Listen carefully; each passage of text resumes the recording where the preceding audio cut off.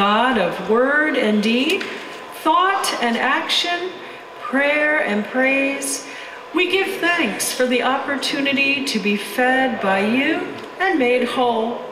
You desire the best for each one of us, and as we learn from you, we grow in holiness, and your gifts in us are released for your glory.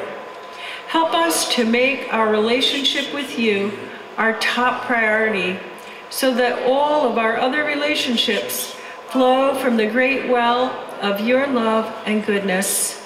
Amen. And please be seated. Well, it's good to see you this morning. So glad that some of you are in town and not away or not sitting by your air conditioners. You've come instead to be here, which is beautiful.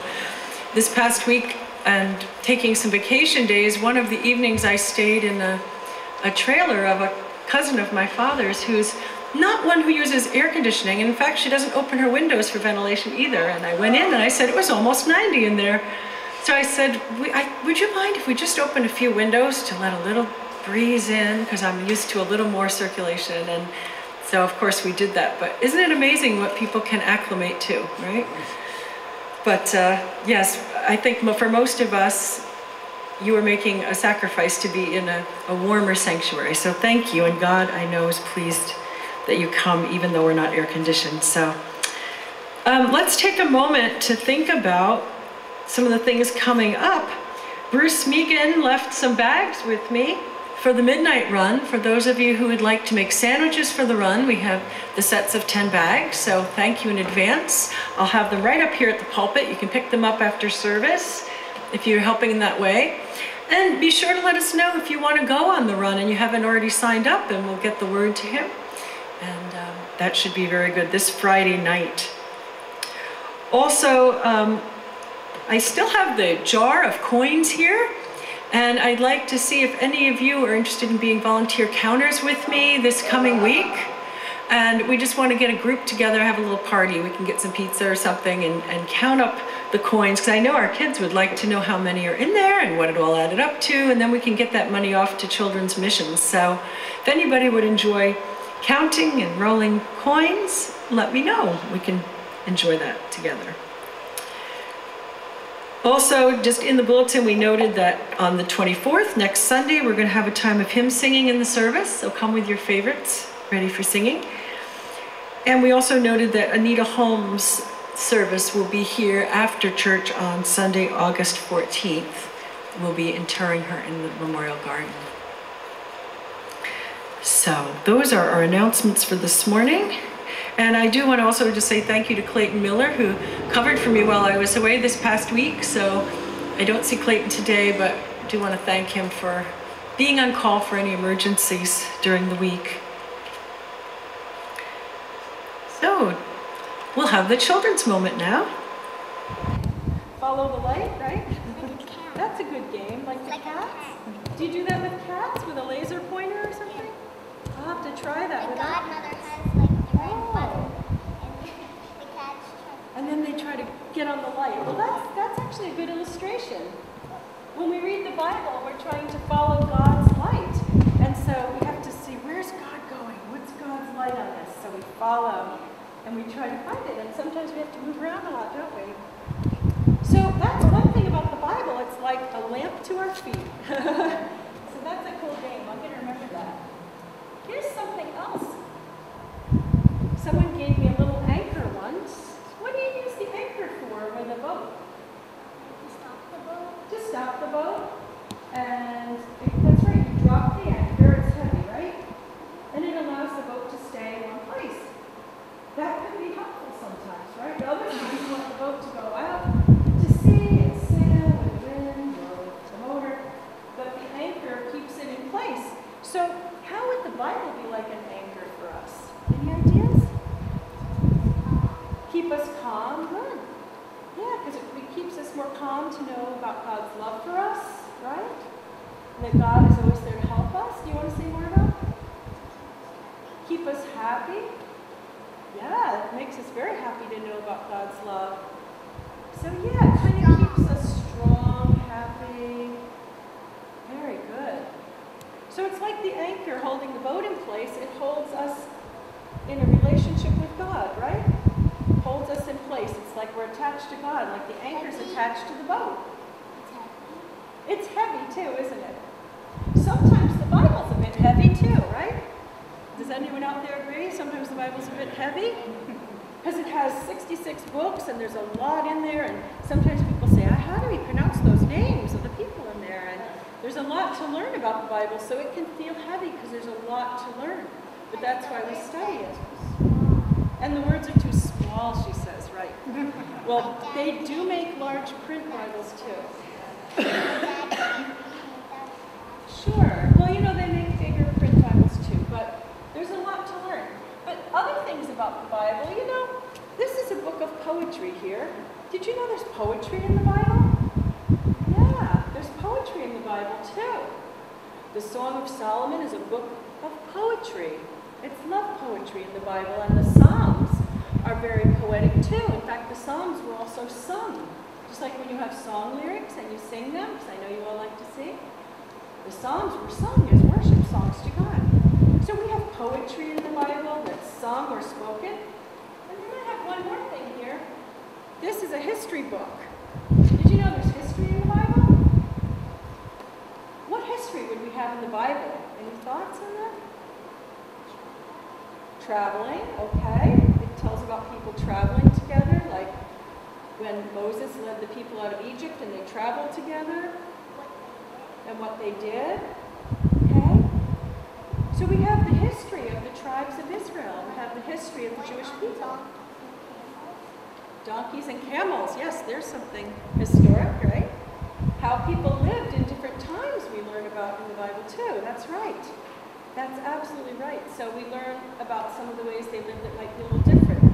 They didn't have air conditioning back then either, right? The air, they played fans, fan themselves. They would go into places that were cooler, depending on what they built things with, and caves and different things to be cooler, and different materials to keep cool. So we also learn history from the Bible.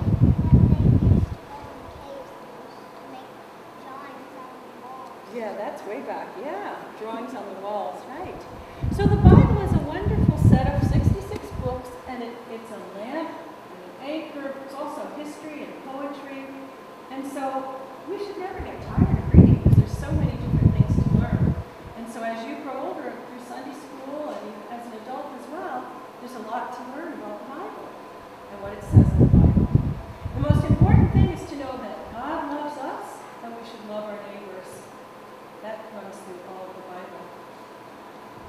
Well, let's say a prayer together, and then you can go to Sunday school, okay?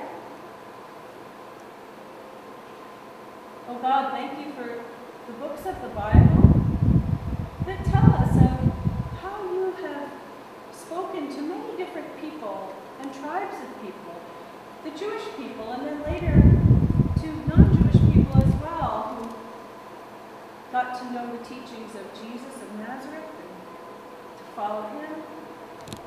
Lord, we thank you that today, too, you speak to us as well. And you speak to us in many different ways. I ask you to guide our children and make them strong and joyful and give them light in their path. Amen. Thanks for coming, guys. Good morning. Good morning. Psalm 119, verses 33 through 45. Teach me, O Lord, the way of your statutes, and I will observe it to the end. Give me understanding, that I may keep your law and observe it with my whole heart. Lead me in the path of your commandments, for I delight in it. Turn my heart to your decrees, and not to selfish gain. Turn my eyes from looking at vanities. Give me light in your ways. Confirm to your servant your promise, for it is for those who fear you.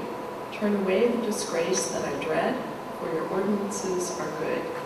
See, I have longed for your precepts, and your righteousness give me life. Let your steadfast love come to me, O Lord, your salvation according to your promise. Then I shall have an answer for those who taunt me, for I trust in your word. Do not take the word of truth utterly out of my mouth, for my hope is in your ordinances. I will keep your law continually forever and ever.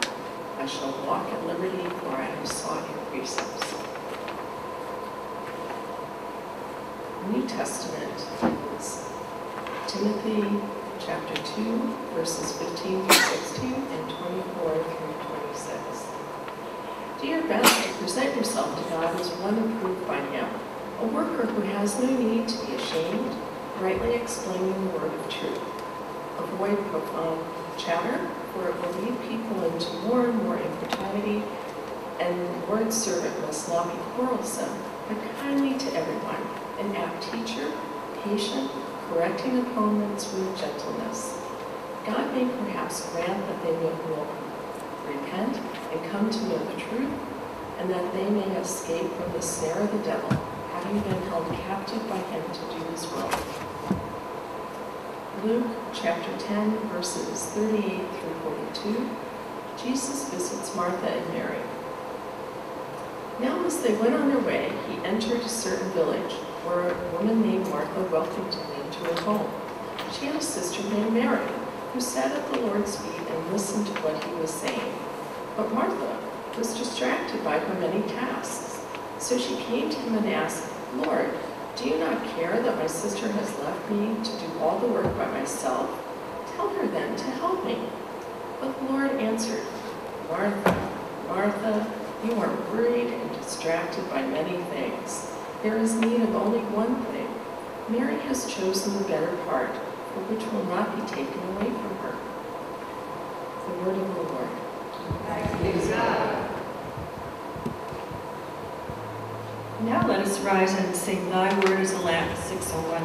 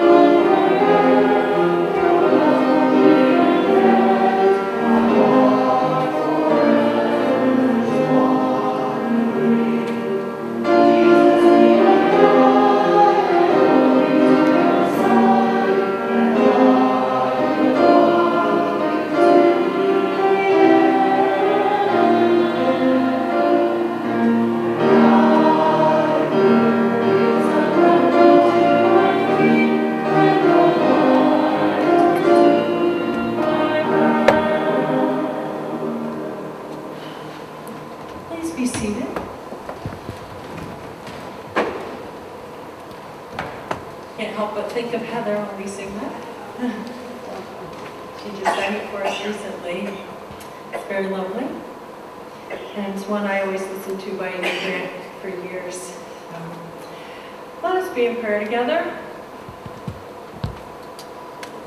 Gracious God, thank you for the blessing of being in our Christian community today, and our interfaith community as well. Lord, being together as people of faith, seeking you, seeking your light for our path. God, be with us now as we reflect on today's readings, that they might become flesh in us in some new ways. Amen. So my Aunt Jean is one of my Facebook friends, and she's usually talking about healthcare politics. That's her passion. She's a healthcare lawyer, and she's very big on that, so she posts all sorts of political things. She also likes to post funny bar signs, by the way. That's the humorous side of Aunt Jean. She has quite a collection, and I was actually able to add one to her collection recently as I was driving by a bar.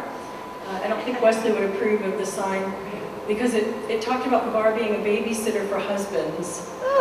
Just send your husband here, we'll take care of him while you go shopping. All you'll have to do is pay the bill, sort of thing. But anyway, but Aunt Jean recently had a post that, in addition to sharing that post of mine, she had a rather thought-provoking post, and she said, I have a confession to make. Many of you know I am a practicing Catholic. Not necessarily a good one, but I'm working at it all the time.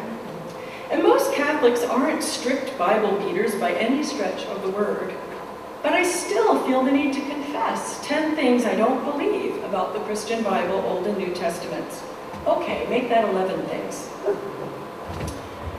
So here they go. She says, 1, I don't believe the Bible was dictated by God.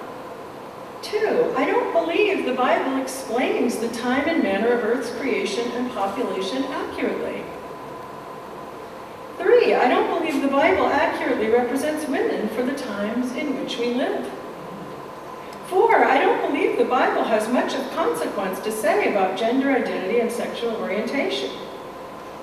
5, I don't believe the Bible provides a unified, consistent message regarding marriage, war, violence, or sex. Are the walls falling in yet? Has lightning come down yet? I don't know. 6, I don't believe the Bible is without error. 7, I don't believe the Bible is the only source through which we hear or experience God. 8, I don't believe the Bible should guide our government. 9, I don't believe the Bible can be objectively interpreted or evaluated. 10, I don't believe the Bible is worthy of worship. In other words, only God is. And 11, I don't believe the Bible should be used to defend the Bible. So that's it, she said. I feel much better now. That's Aunt Jean's confessions. Well, that's a pretty heavy, provocative set of statements, isn't it? She happens to be married to my Uncle Bob, who is a United Methodist pastor, retired Air Force chaplain. I don't know if he agrees with Aunt Jean on all of the things that were posted, and at this point in his journey, I don't know if he would be able to share whether he did. He's not as well. But anyway, very interesting. Looking at that list, I'm a wee bit uncomfortable. Is anybody a little uncomfortable? And at the same time, maybe with some of them I would say, yeah, I resonate with that. I understand where she's coming from. She doesn't want to align herself with those who use the scriptures as a weapon to bash science or other religions, or to set back women's equality or other civil rights struggles. And so she's making that very, very clear right up front where she's at. And yet it's interesting that she calls it her confession, isn't it? Because some part of her says, but I want to hold on to the Bible as my light, as the inspired word, in spite of those questions and concerns. And so I think that's where many of us find ourselves today, is we love the scriptures. The scriptures have nurtured our faith. The scriptures have given us things that Sheena mentioned earlier, joy and strength, and connected us to God in some profound ways, and yet we wrestle too. And that's not necessarily a bad thing. As Methodists, we believe in scripture, reason, tradition, and experience, with our reason, tradition, and experience helping us to interpret the scripture. I think it's worth mentioning, though, that the scriptures have a lot in them to move forward relationship to all groups of people and to other religions. Again, it's all in how you utilize the Bible and looking at the overarching principles of the Bible and interpreting through ethical overarching principles that run through it, not pulling verses out of context. And so there's much that has happened in a progressive movement in our world because of the scriptures and because people study the scriptures. Women's rights, for example, a lot of the early reformers were people who found strength in the Bible as well. Yes, they critiqued some passages, but they also found strength and self-worth in what God said about them as children of God. So I believe in the benefits of scripture study, and the Bible is still a light for me personally, a source of strength, a source of joy, as I hope that it is for you.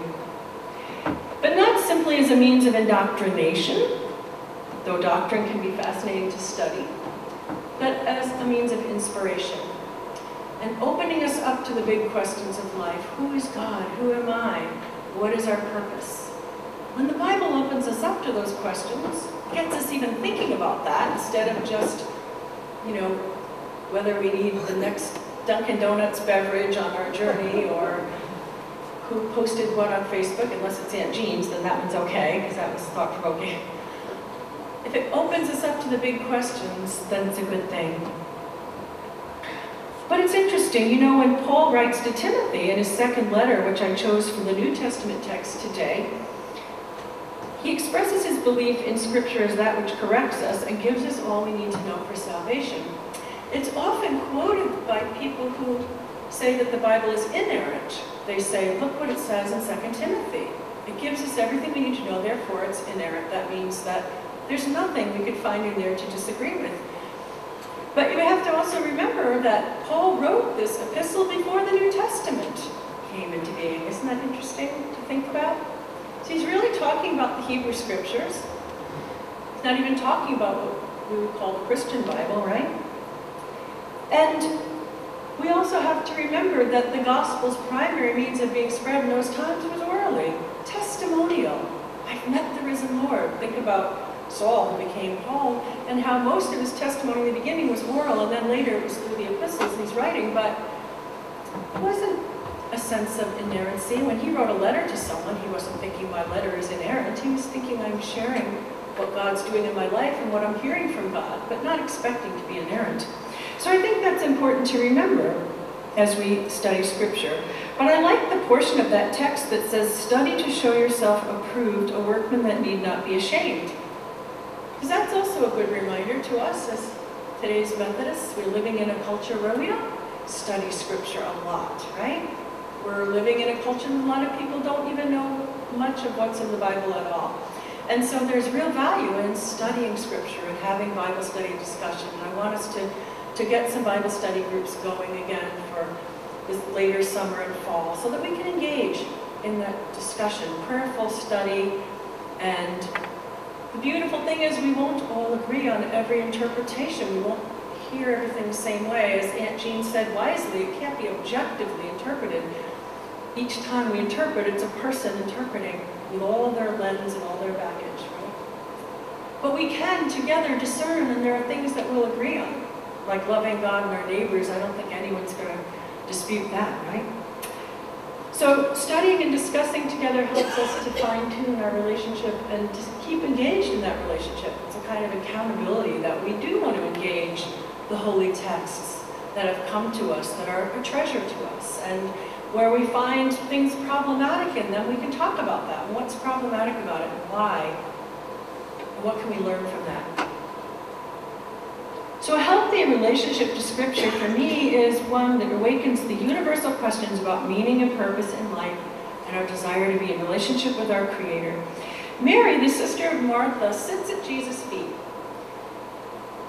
And so when I thought about that text, I thought of it in relationship to Bible study and studying Jesus' words and talking about them together as one form of Bible study.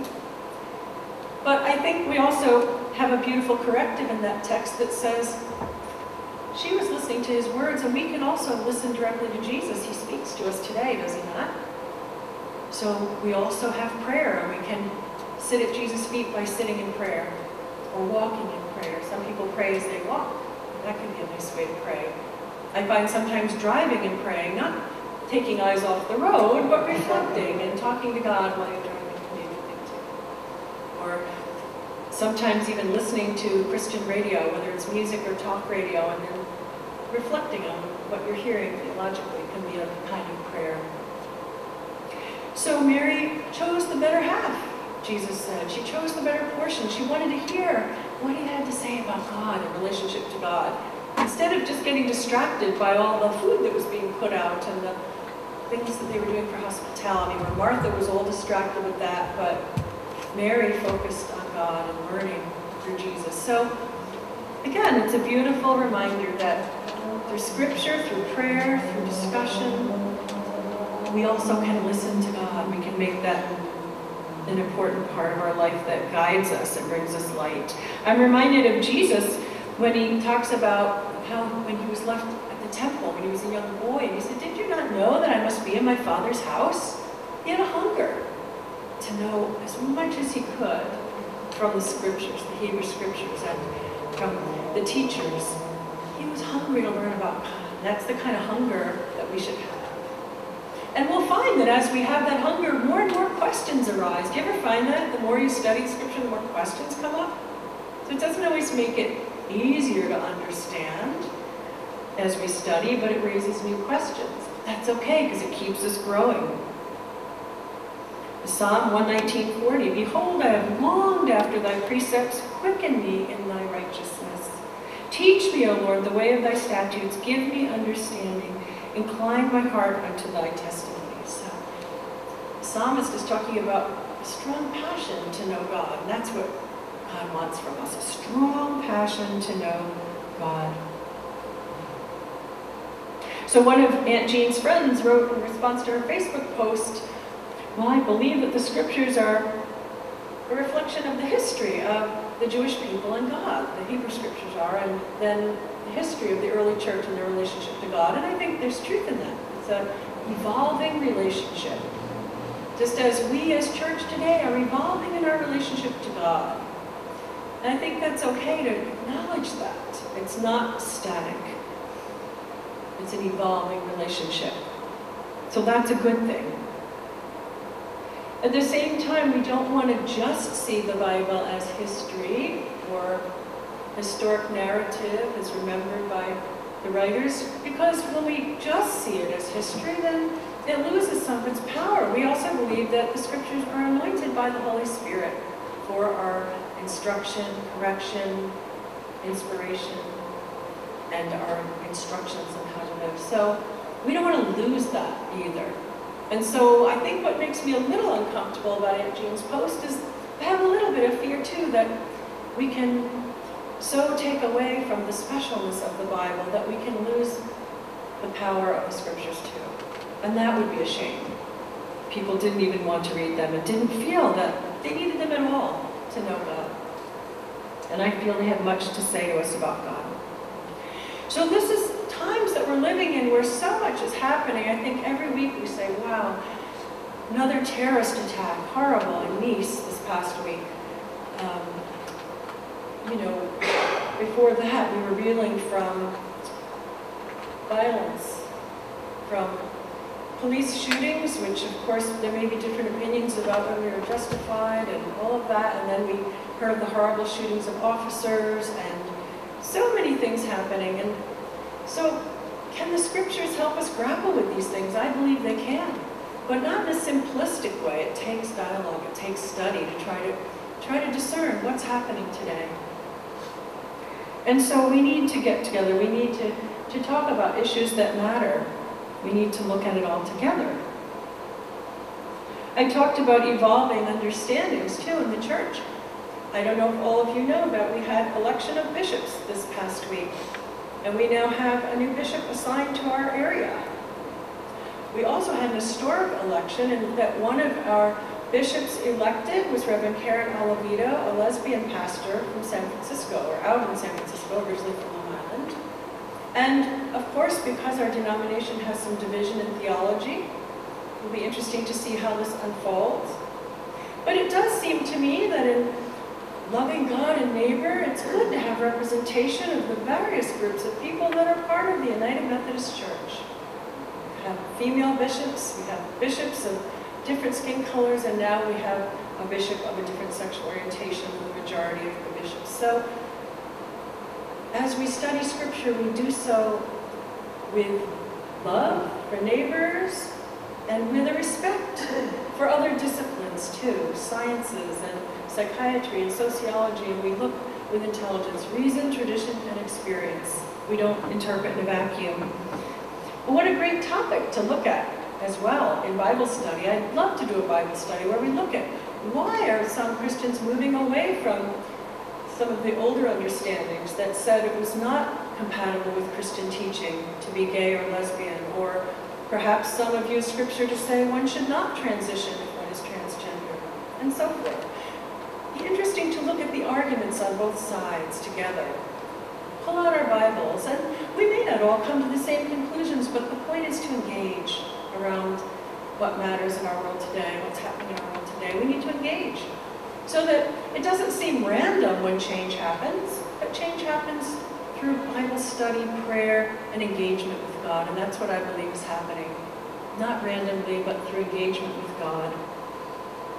Micah 6:8 says, "Do justly, love mercy, and walk humbly with your God." And as I was driving back from vacation, that verse kept coming into my mind in relation to today's message, because how do we walk humbly with God if we think only I have the right interpretation of Scripture, right? If each of us says, I have it right, someone else definitely has it wrong, that's not humble. But we can say, this is what I believe, this is what I've discerned, this is where I am at on my journey, that respect that others are in a different place. That's walking humbly with God. I went through a period of time when I had an equation of literal reading of each verse, even pulled out of context, and faithfulness. So literalism and faithfulness, that went together for me. And this wasn't a very long period of time, but I decided I'm going to just try to apply as literally as possible. And so I was troubled about the Bible saying some things about if you marry again, you make an adulterer of your spouse. And so I actually told a couple I couldn't do a second marriage. They were both getting married for a second time. I'm sorry, I can't do that right now. It's just where I'm at on my journey. Now I thought, oh gosh. But I actually did that. But then afterward, I had to wrestle, because then the Holy Spirit spoke to me and said, you know, you're trying to be so literal, but where's the compassion? Where's the fact that I love when people fall in love and make a life? And what about the God of new beginnings? And what about the God of new chapters and second chances and everything else? And so, of course, now I have a whole different theology with respect to second marriages. But that's just an example of what can happen when we try to pull a verse or two and say, I don't know, let's rely on that verse. And don't use maybe our heads and our hearts and our reason and our common sense as well in interpreting Scripture. I'm very fond of the book, The Year of Living Biblically by A.J. Jacobs. Anybody read that? It's a fun book. A.J. Jacobs was raised in a Jewish household, but a secular Jewish household. He really didn't have a lot of training in the Scriptures, but he decided that he was going to try a very literalistic application of a lot of different verses. And so the book has some humor in it about trying to apply certain verses that maybe really don't apply well in the modern world. But he also found that he learned a lot on the journey. For example, the commandment against a graven image awakened in him a greater sense of how images can be used to manipulate, and how we can have a cult of personality around famous people in politics and in entertainment. So he began to grapple with a lot of the Scriptures. But he also walked through Manhattan with a sheep and a staff, and he grew his beard according to the Scripture. He did a lot of different things. He may be rather controversial in Judaism. I don't know how, our Jewish friends would feel about the book, but I found it to be a very interesting book, because it just showed once again that we can say, I believe everything in the Scriptures, and I'm going to apply it all, and good luck trying, right? Good luck trying to apply every verse, since some seem to have a different viewpoint than another. The Bible was written over a long historical period, and so as we know, the same matter might be treated differently in one book and another. So good luck, right? And that's what he found. He also talked to pastors and rabbis along the way, and this is a quote that one of the people he talked to said that was very interesting. This was a pastor. He said, never blame a text from the Bible for your behavior. It's irresponsible. Anybody who says X, Y, and Z is in the Bible, it's as if one says, I have no role in evaluating this. So that was a thought provoker for A.J. Jacobs. He said, that idea that we can work with God to understand the Bible's meaning, it's a thrilling idea. He said, Greenberg says that just because you're religious doesn't mean you give up your responsibility to choose. You have to grapple with the Bible. And as Methodists, I'm sure we would agree with that. So let me just close the sermon by saying that I believe that the Bible helps me center on God. It does give me light and strength and joy, but also gives me many questions and many things to wrestle with. It can shine a spotlight on our own lives and make us confess, as Jean perhaps felt she was confessing at the same time as she was stating her beliefs. And it can affirm if we're doing something that God wants, like for example the Midnight Run. It can help us to know we're on the right track. God wants us to help those in need. But as we do so, we do need to engage reason, tradition, and experience in our interpretation, and we need to engage each other, not read the Bible in a vacuum, but do so together. So I hope we can get some Bible study groups going and start wrestling together a bit more with the scriptures. Let us pray. Oh, holy God, in this ever-changing world, help us to remember that your love for us and your desire to be present to us is unchanging. Help us to study and delve into your scriptures and to listen to you in prayer and in the voice of other people. All ways of listening at your Son's feet like Mary. Let our study, our conversation, and our prayer renew our hearts, renew our faith, so that we might be ever more pleasing in your sight. Amen.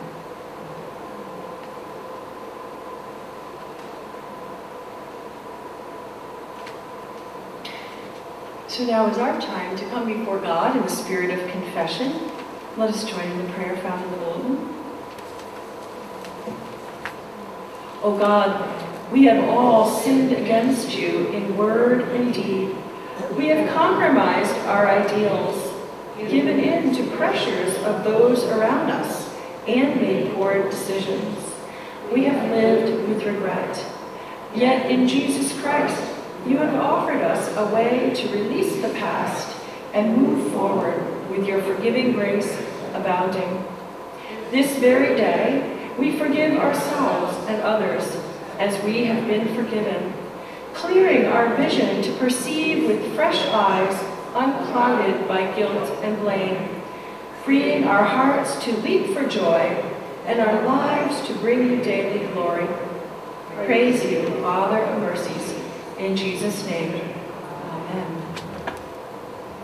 In Christ we are continually made new. Thanks be to God. And let us worship God now with our tithes and offerings.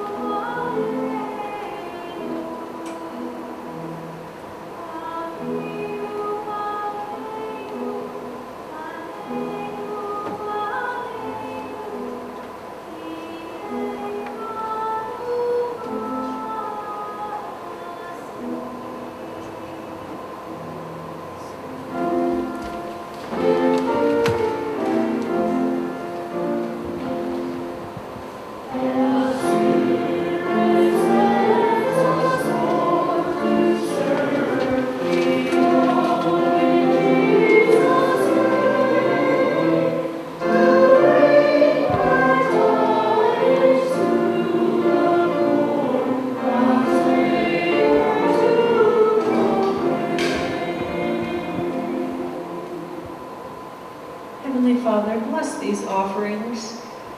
Bless the offerings of our hearts, our questions, our convictions, our love, our passion to know you. Be with us in the week ahead and in all of the weeks and months ahead as we serve you. Amen. Amen. And please be seated. And let us continue now in a time of prayer. Almighty and everlasting God, God whose very nature is relationship, Father, Son, and Spirit, Creator, Redeemer, and Sustainer of life. Thank you for your presence with us. Thank you for giving us a hunger and a desire to know you even more, to walk closely with you, to learn of your ways, which are not our ways, which are higher than our ways.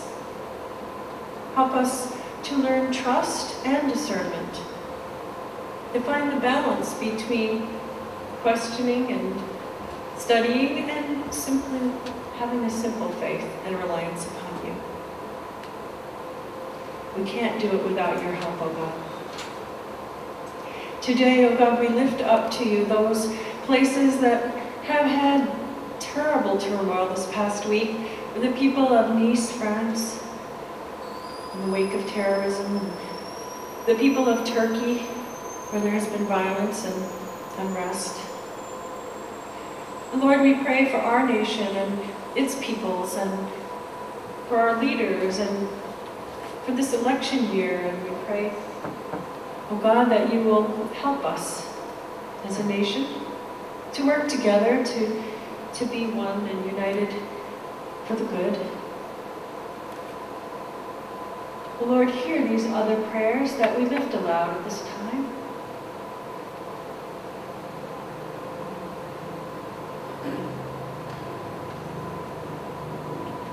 For the sick,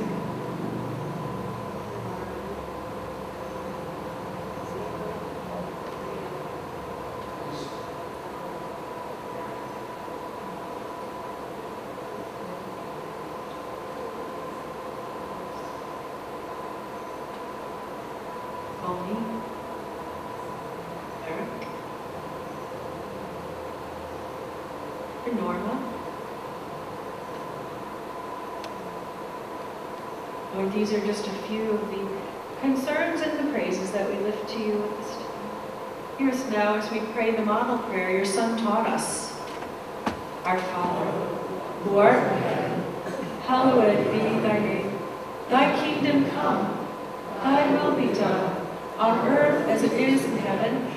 Give us this day our daily bread, and forgive us our trespasses, as we forgive those who trespass against us. And lead us not into temptation, but deliver us from evil. For thine is the kingdom, and the power, and the glory forever. Amen. So our final hymn reminds us again that used well, the Bible can undergird our Christian life with goodness and truth. Let's turn to How Firm a Foundation, 529.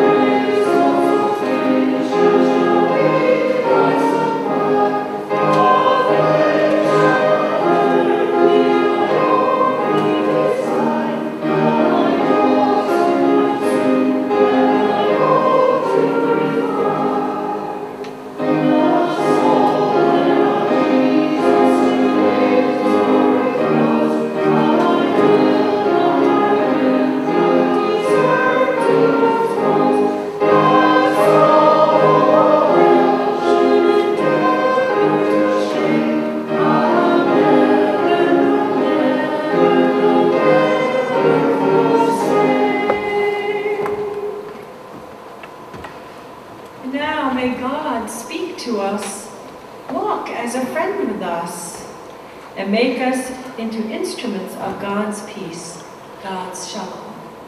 Amen.